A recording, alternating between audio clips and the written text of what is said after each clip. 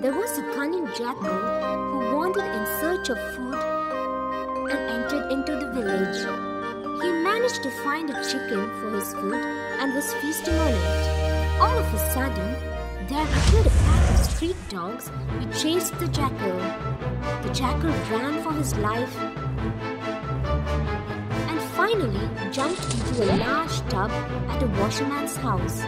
After the dogs went away, he quietly jumped out and reached the forest. On the way, he wanted to drink some water and went to a pond, and while trying to drink the water, he realized he has completely turned blue because he had jumped into a blue dye tub kept by the washerman.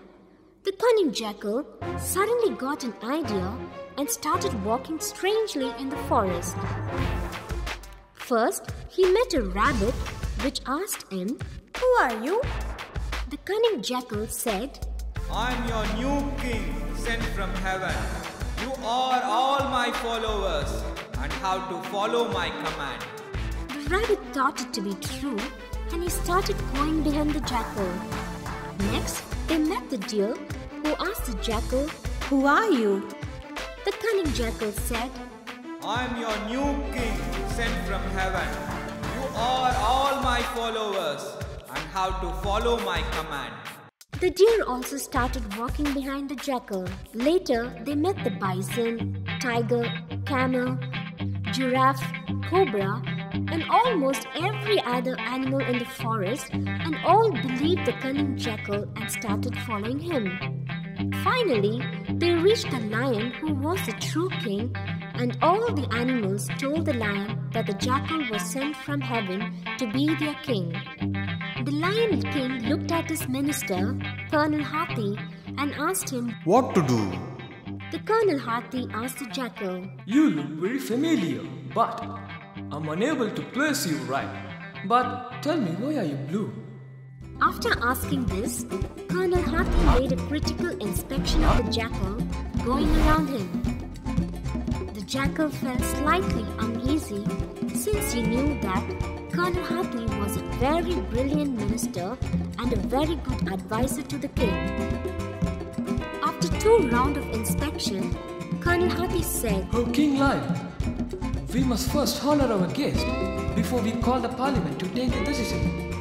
So let's have a feast tonight to honor our guest from heaven." That night, a great table was laid out with yummiest meat and drink for the feast. The table had the attendance of every representative of the jungle. Name an animal, they were there. The Lion King was at the head of the table and the cunning jackal at the other end. He was enjoying the glory and was dreaming of the most important moment of being crowned the king. The Lion King raised a toast to the jackal and was about to sip the drink when Colonel Hathi said, "King, today we have the honor of 4 unique vocalists who are going to sing for us on this great occasion. And please do the honor to get them to sing for a celestial guest here." The lion was surprised to see 4 well-dressed packs of jackals ready for the song. He said, Let's have your song. The 4 jackals raised their neck, pointing to the full moon, let out a celebrative howl in long and alternatively raising their howl in pairs.